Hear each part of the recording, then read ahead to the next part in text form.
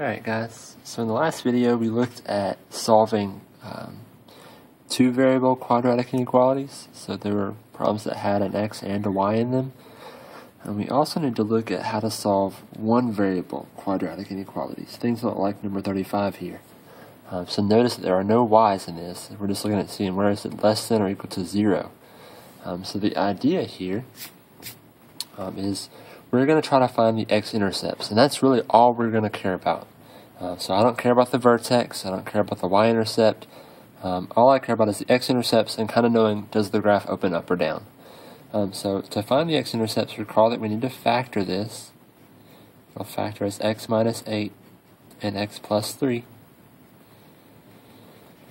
So I would have an x-intercept at 8 from this solution, and I'd have one at negative 3 from this part.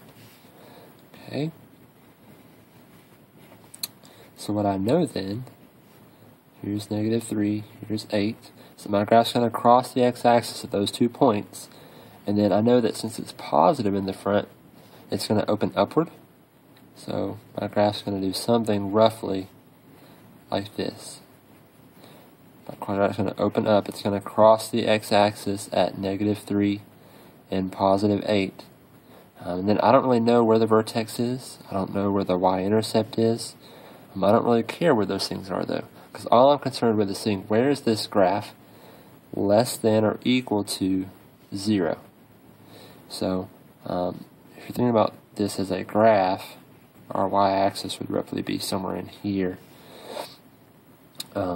So we're concerned with where is this less than or equal to 0. In other words, where is it below the x-axis? So this line here, the x-axis, that's the equation y equals 0. We're looking at where is it less than or equal to this line. Where is it below this? And we can see that it's below it in this section of the graph. So in other words, between negative 3 and positive 8, we are negative. We are below. We are less than 0. From negative 3 to negative infinity, going this direction, we're above. And from 8 to infinity, we're also above. So if you're looking for less than or equal to, that would be the part of the graph that goes from negative 3 up to positive 8. So if you were graphing this as a number line, the equal to part tells you that you have closed circles. And again, it's negative between the two, so you're going to shade between. We could also write this in interval notation. Since it's closed circles, you would use square brackets and say that our solution set would be the numbers between negative 3 and 8, including negative 3 and including 8. Okay? Let's do a couple more of these so you can kind of piece together what I'm doing here. So the next one we have is x squared minus 14 is greater than or equal to 2. So notice in this one, we already had it set equal to 0. So I want to do the same thing here. I want to get this set equal to 0 first by subtracting 2. Okay, and then I want to try to factor it and find the x-intercept. So we have a difference of 2 squares here. That'll factor as x plus 4 and x minus 4. So in other words, I'll have x-intercepts at positive 4 from this one and negative 4 from this one. Okay. 1, 2, 3, 4. 1, 2, 3, 4. So my graph's going to cross at positive 4 and negative 4. Again, it's positive in the front, so my graph's going to open upward. So we do something roughly like this.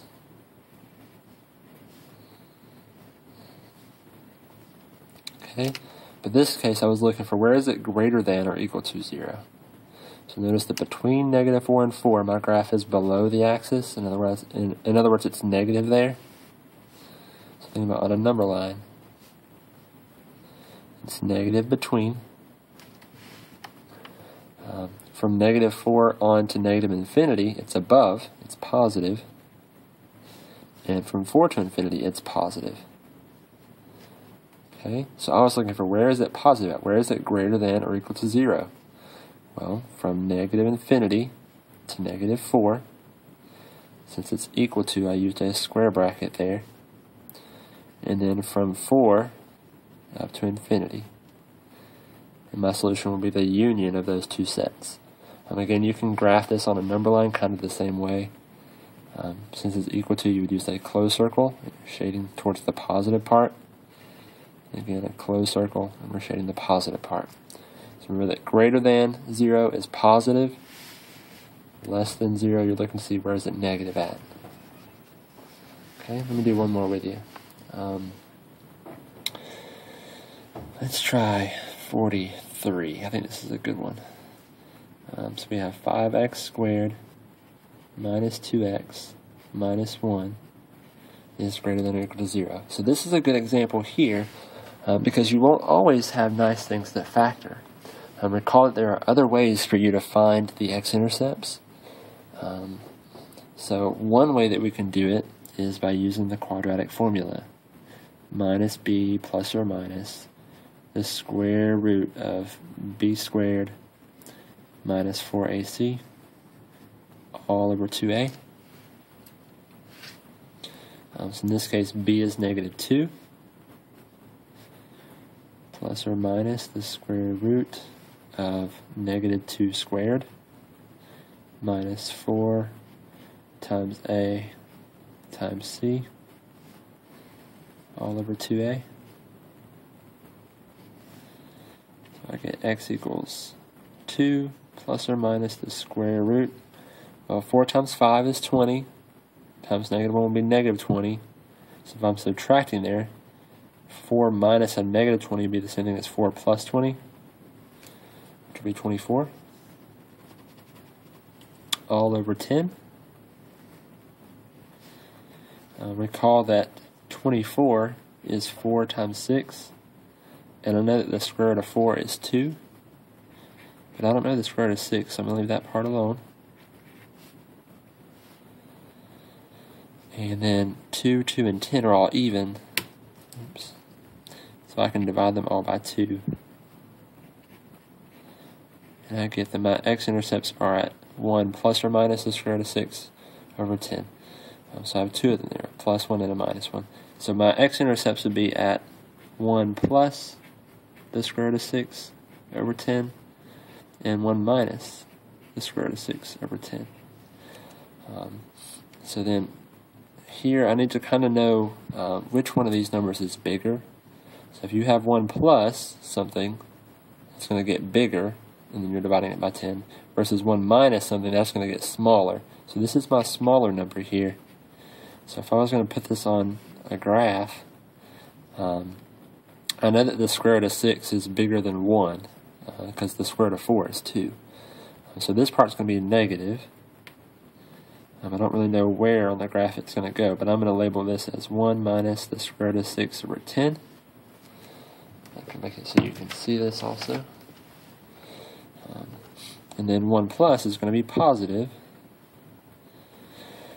So we'll call this 1 plus the square root of 6 over 10. Okay, and then notice that my graph was positive in the front, so it's going to open upward. Do something like this. Again, I don't really care where the vertex is, I don't care where the y-intercept is, I just care where the x-intercepts are. And I was looking for the part that's greater than or equal to 0, so the part that's above. So 1 minus the square root of 6 over 10, and 1 plus the square root of 6 over 10. My graph is above, my graph is below in the middle, and my graph is above. So where is it greater than? Where is it above? Well, that would be from negative infinity up to 1 minus the square root of 6 over 10. Since it was greater than or equal to, we'd use a square bracket. And then from 1 plus the square root of 6 over 10 up to positive infinity. On a number line, we could just color in because this is equal to and then shade above. Like that. Okay. So the idea here is find the x-intercepts, and you may be able to do it by factoring, or you may have to use the quadratic formula. And then once you know the x-intercepts, you're going to try to make a sketch of your graph and see where is it, either depending on what your inequality is, where is it above or where is it below. I want to show you one other thing you can do when your equation doesn't factor. I'm trying to find a decent one here to try this with, though.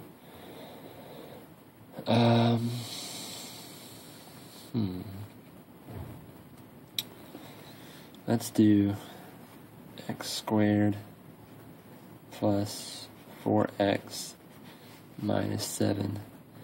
And let's look at where is this greater than 0. Alright, so this thing is not going to factor, but another thing we can do if we don't like the quadratic formula is you can try to complete the square. So this is a good example to do that because it has a 1 in front and this is even. Those are always good things to see. So recall that you take half of the middle number, half of the 4, and you square it. So we're going to add 4 and then take away 4. So then this part here will now factor as x plus 2 quantity squared. Negative 7 and negative 4 will be negative 11. Okay.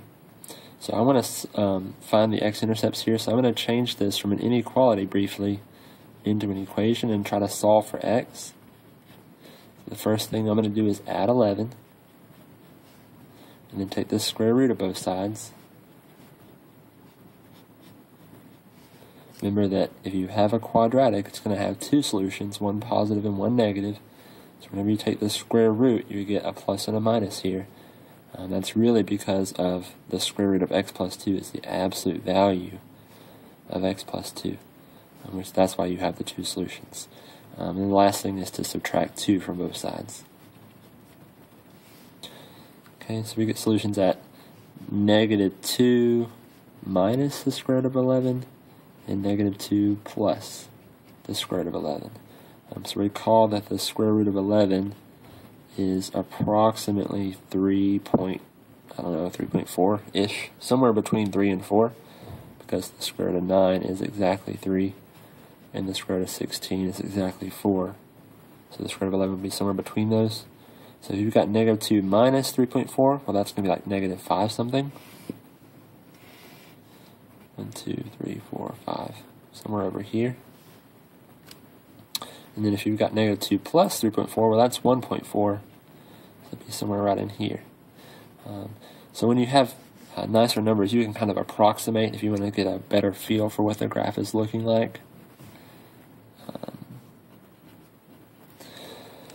And this graph is again going to open upward. Do something like this. So it's positive there, negative in the middle, positive there. Alright. So we were looking for where is this greater than 0 at. In other words, where is it above? So notice it's just greater than this time, not equal to. So if you were doing that on a number line, negative 2 minus the square root of 11, negative 2 plus the square root of 11. Well, strictly greater than, no equal to, would be open circles. And then the positives are on the end, so you're shading on the ends. If you were going to write this in interval notation, negative infinity up to negative 2 minus the square root of 11. Again, open circles, you do parentheses. If it was a closed circle, you would do a square bracket.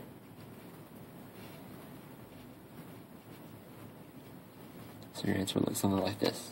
So number line version, interval notation version.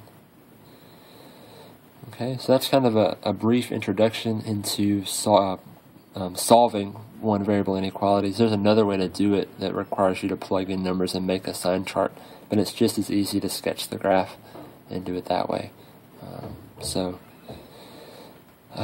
If you have any questions, feel free to leave a comment below.